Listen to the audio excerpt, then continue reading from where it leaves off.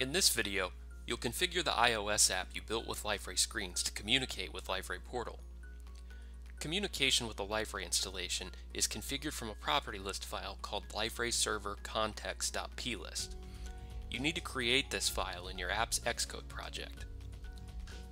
In the new file wizard, select Resource, Property List, and then click Next.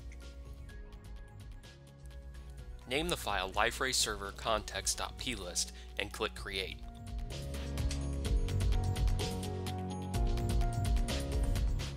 This is just a plain XML file that can be edited as source code.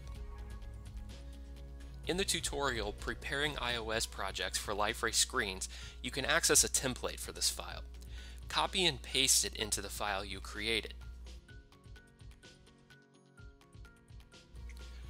The first parameter to configure is your portal's address. You can copy this from your browser and paste it in here. You also need to specify your company ID. This is just your portal instance's ID. Last but certainly not least is the group ID. This is the ID of the site that your app exchanges data with. You can override this later if your app works with multiple sites. But what happens if you don't know what these IDs are? It's not a problem. To get your company ID, go to Portal Instances in the Configuration section of the Control Panel. The company ID is listed in the Instance ID column.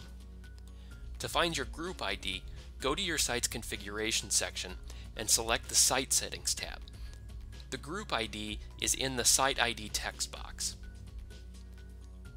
Now you're ready to use screenlets in your iOS project.